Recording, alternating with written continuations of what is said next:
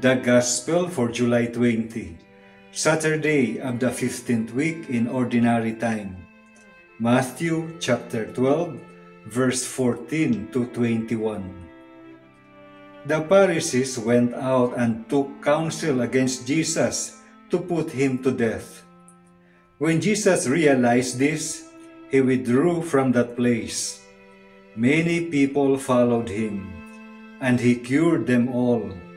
But he warned them not to make him known.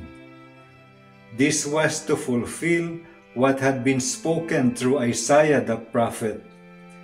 Behold my servant whom I have chosen, my beloved in whom I delight.